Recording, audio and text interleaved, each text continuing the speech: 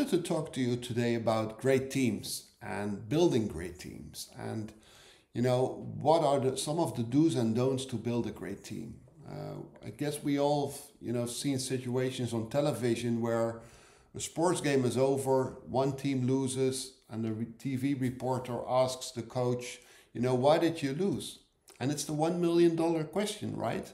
And how often have we seen somebody, really struggling to trying to, find answers to that question? And, while it's, difficult to answer it, at the same time, when we see a great team, we know it. And when we were part of a great team, or when we are part of a great team, and I guess you've been fortunate if you are, we all feel it somewhere. So what I'm trying to do is break it down into 5 principles that can help you build great teams based on my industry experience of the last 30 years. Working with dozens of leadership teams internationally, globally, still do, and absolutely loving it. So 5 principles. The first principle is the principle of underperformance. I've seen oftentimes how there's 1 or 2 people in a team that are perhaps great people, but should not be in the team at that moment in time. And I've seen so often where CEOs or business leaders hesitate or even fail to remove people from the team or admit people to the team that shouldn't be there. And that doesn't have to do anything with, a bad person or whatever, but it's just that the person is not the right fit for the team at that moment in time. Principle number 2, failing to invest in trust.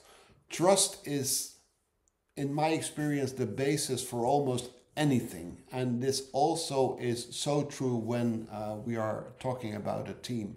So when there's a decent basis of trust in the team and how people relate to each other, how the boss, how the business leader works with the team members, that is one of the biggest differentiators I have seen in action when it comes to building great team.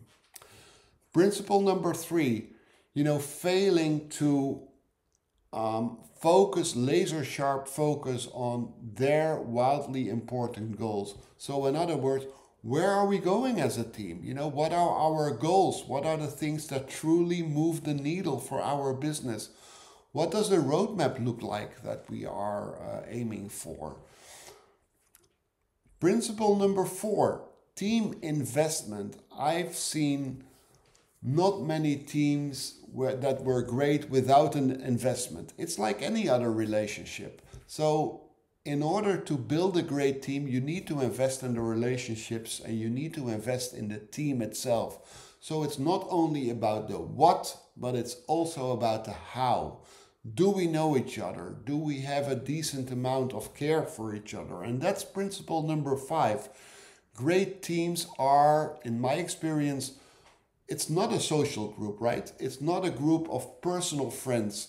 However, the best teams I've seen in action also care for each other, look out for each other. And these are the 5 principles I wanted to share with you based on my experience when teams are really great. So hope this inspires.